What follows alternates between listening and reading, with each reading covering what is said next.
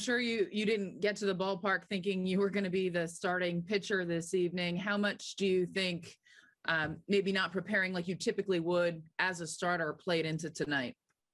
Um, I was still prepared to go out there. Just think I let a couple of things get away from me.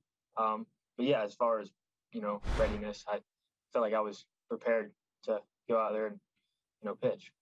It looked like at one point in time in that first inning, you kind of kept looking at your hand. Did you have something going on? No. Yeah. And you said it kind of got away. Why do you think things unraveled the way they did in the first? Started off good to the first hitter. Second hitter wasn't bad. Slider went up and hit him.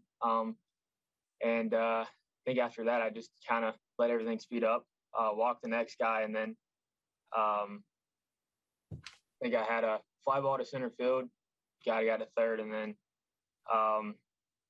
walked the next guy and pass ball, runner scored, and just kept escalating from there. What type of sigh of relief is there when you see Sessa come in and get out of the jam? Yeah, it's big sigh of relief.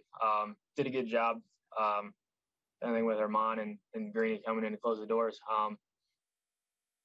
Definitely team having my back tonight. Just get a win. Next to Matthew Robertson. Nick, when did you find out that you were going to be starting tonight? I don't know, maybe like 3:30 or 4-ish, somewhere around there. So then when you find that out, you have to then launch into like a starting routine you've been using before and in the minors. Like what changes when you hear you're starting versus like when your mindset is you're going to be in the bullpen? Nothing really.